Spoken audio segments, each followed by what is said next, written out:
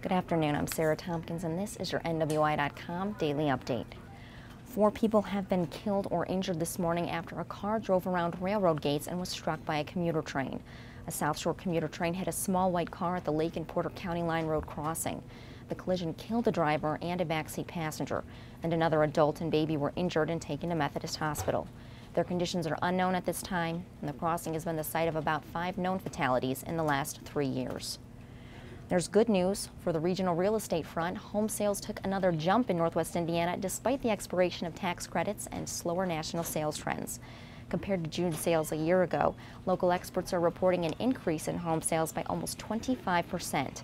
They say record low interest rates and the availability of some higher priced homes are helping keep sales strong. A 30-year fixed mortgage is nationally averaging about 4.56% compared with 5.14% a year ago. And in legal news, a former Hebron police officer has filed a lawsuit claiming he should not have been fired. Paul McCamey was let go last month for allegedly endangering the life of a suspect and violating department rules to protect those in custody. He's accused of hiding behind a man in handcuffs after the man's angry family did not obey orders to stop approaching them. McCamey was responding to a report of gunshots fired at a funeral. He's asking the court to give him his job back with back pay, along with compensation for lost benefits and legal fees.